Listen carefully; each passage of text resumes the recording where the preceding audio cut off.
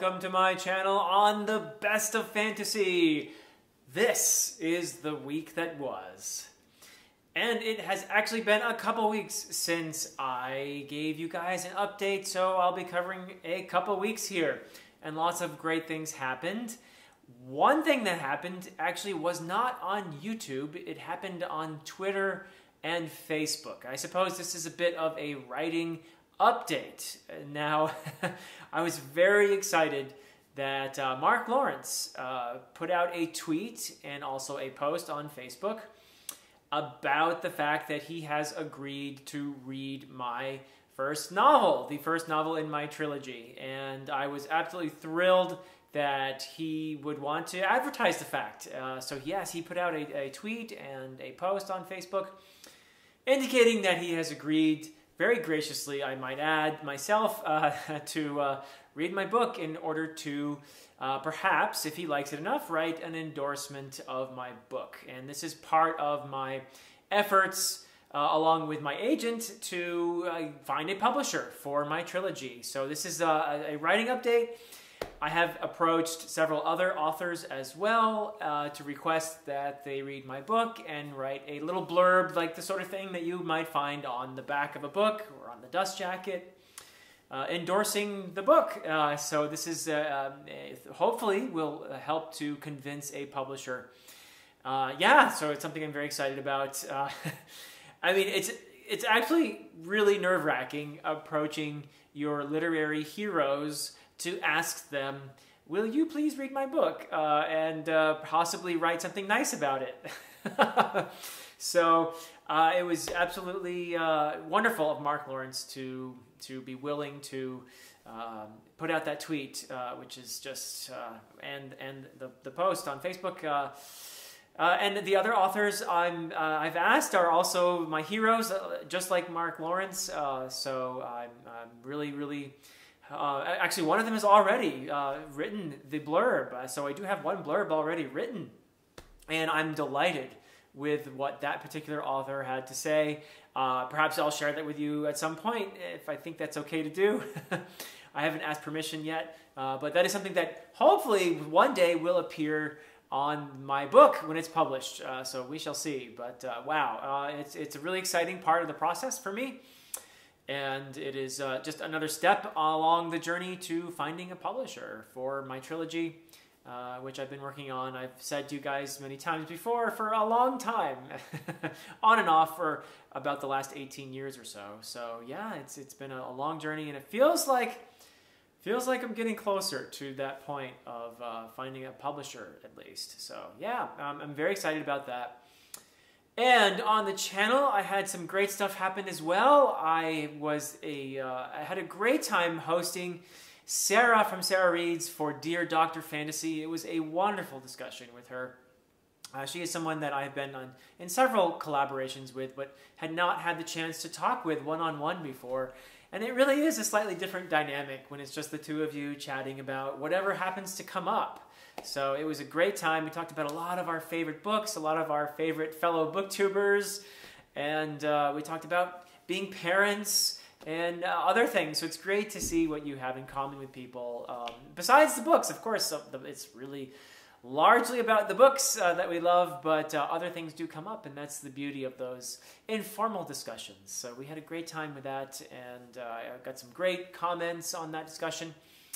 I also put out a review of The City of Brass by S.A. Chakraborty. It is a book that I actually really enjoyed. I wasn't sure what to think because I had heard people that I admire and respect on both sides of kind of enjoying or maybe not, or having it not quite meet expectations or exceeding expectations. So I was kind of neutral going into it and really enjoyed myself a lot. So it is something that I would definitely recommend if you're interested in a really fun setting. Obviously, Chakraborty's done some great research, knows her stuff, and is a very capable writer. So I enjoyed her character work and the world building and the lore and everything else. Just a thumbs up for me. And I will eventually, I don't know when, but I will eventually read the second and third book in the Daevabad trilogy to follow up on that. Certainly, at least for my own enjoyment. And I also released an apology of sorts to Jimmy Nuts. I had a little bit of fun making a video in which I might have gotten myself into a wee bit of trouble with some of my fellow booktubers. I think it was all in good fun. But yes, it was my attempt at humor, and some folks appeared to enjoy it. So I'm glad that I had a bit of a lighthearted moment there with my apology to Jimmy. And it was something that stemmed from the ICFA event, the conference that Jimmy and Alan and Joanna and AP and I attended, and we also met up with Stephen Erickson there, among others. But we've had this this narrative evolving from that event. So, and to get the full thing, I think you'd have to watch the second video that I released from ICFA, as well as the Charity Jeopardy, and then of course I followed up with this little fun video, and I had some good visuals in that video that supported my story, of course, because I needed to clear the air. I needed to reveal who was behind all the dastardly deeds that led to poor Jimmy being smacked on the back of the head with an alligator. So yes, that was a lot of fun. I think, at least it was for me. And elsewhere, I was in a chat on Steve's channel, Steve Talks Books, on Dead House Gates. That was a lot of fun for me. I really enjoy going back to those earlier Malazan books and seeing what some of my other friends who are reading the series now think about it here on BookTube. And so Steve has been very gracious about inviting me to partake in that discussion, along with Yolene and Ursi and Layla and Joseph. And Joseph, by the way, has started his very own BookTube channel, so that is something to check out. I think it is called J.R. Carroll. So yeah, Joseph is out there now on his own channel, and also Stacy, who was in our first discussion, was in the chat. And I really enjoyed talking to Stacy during the first discussion, so I hope that she'll be back for Memories of Ice. But she was definitely contributing in the chat, as were many other people. So that was a lot of fun for me, and a great discussion. And of course, I mentioned Charity Jeopardy. That is another thing I was involved in, and that went. I think it went beautifully, actually. So in terms of the cause, which was donating money toward Doctors Without Borders, and specifically to help with efforts to aid people over in Ukraine. And I believe that a lot of generous folks were out there. It was a success, a huge success in terms of raising money for that very worthy cause. And also, I came in second place behind a bona fide Jeopardy champion in Igor, who he cleaned up. I mean, of course, it wasn't really very close. He was way ahead. And to be truthful, Alan was in second place most of the time until he blew everything by betting everything on a, whatever that's called, double Jeopardy thingy, whatever, where he puts down all his money. And he didn't have to, but he was trying to get ahead, I think. And it sort of backfired, but we had a lot of fun. It was a blast. At least I had a lot of fun. Poor Alan.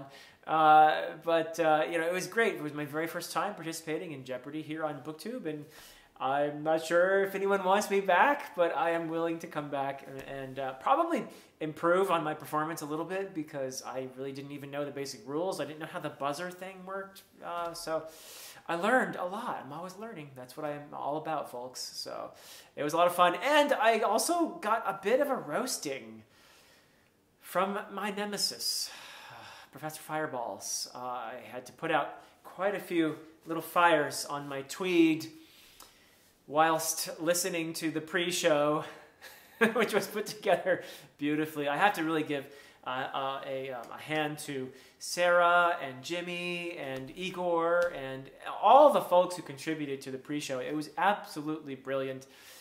Yes, even Professor Fireballs did a good job, so I must say. But yeah, it was really quite a lot of fun to see all that put together and to participate in the event itself. What a great success! What a wonderful coming together of all kinds of people on BookTube. So all the categories were introduced by a lot of my fellow BookTubers, some great people, some friends, and the questions were a bit daunting at times, but it was fun when I got one right. Did happen occasionally. So, and I did get the final question correct. I was the only one to get the final question. So that was exciting, at least. Yeah, so a lot of fun, lots of fun. If you haven't seen the Charity Jeopardy, I highly recommend both the pre-show and the Jeopardy itself.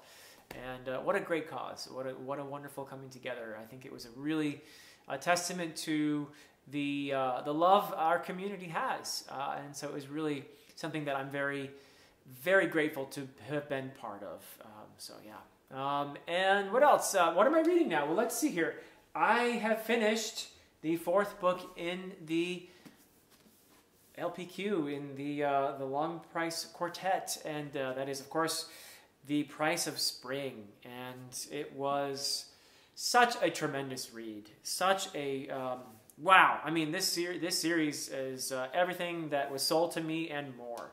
I even had to text Alan when I finished The Price of Spring. After I dried my eyes, I texted Alan to tell him that I was very grateful for him pitching this series to me and to the entire world.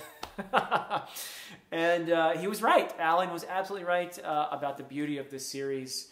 Really wonderful stuff. I am going to put out my own, not just review of The Price of Spring, but a kind of, I'm not sure what to call it yet, but a kind of why I love the Long Price Quartet, or why you should read sort of thing, about the entire series, along with a review of book 4. And then, of course, I'll be having a discussion with the usual gang, and this will be on my channel. I suppose it'll be a live stream. I'll have to get the courage to do my second live stream. I think I can handle it, especially since I will be hosting, and Alan and Sarah and Nico and Andrew and hopefully Zara this time will be participating in the discussion, and I will be relying on them to say brilliant things as I handle the comments in the chat. So I'm looking forward to that very much, to talking spoilers when I discuss The Price of Spring with them. But I also think I'd like to make the discussion with them be a kind of, in the beginning at least, spoiler-free thing where we sort of sell the series and explain why we love it, because I think everybody involved really has been tremendously impressed with the Long Price Quartet. So yeah, absolutely brilliant stuff by Daniel Abraham. I highly recommend the series. And then I will be reading, I actually am reading, The Hunger of the Gods. This is like coming home now. You know, reading a John Gwynne book after reading The Faithful and the Fallen and Of Blood and Bone, and of course reading book 1 of the Bloodsworn trilogy, The Shadow of the Gods, now coming back to the Bloodsworn trilogy with The Hunger of the Gods. It feels like coming home. I am really happy to be reading a Gwynne book again. And I have said it many times, but I'll say it again.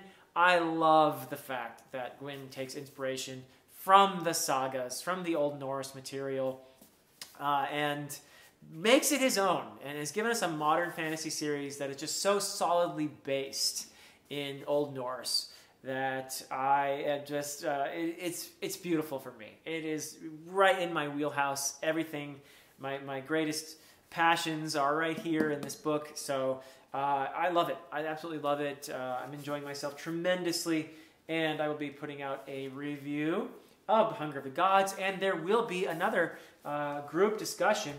Last year when The Shadow of the Gods came out, there was a discussion on my channel with a war band, and we are hoping to get those people together again for a discussion on The Hunger of the Gods. So I've been talking with Patrick and some of the others about that, so I'm pretty sure that is going to happen.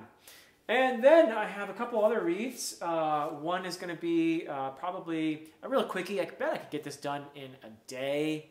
And that is Michael Crichton's Eaters of the Dead. This is something I'm going to be chatting about with Mike from Mike's Book Reviews. And it was part of an offshoot of our Beowulf discussion that happened on his channel. And I'm looking forward to this very much. Michael Crichton was inspired in part by Beowulf to write this, The Eaters of the Dead. And also Ibn Fadlan's journal of his encounters with the Scandinavian people. I'm curious to see what Michael Crichton made of all of that here. I have seen the film The 13th Warrior, which is based on the book The Eaters of the Dead, so I have a pretty good idea of what to expect.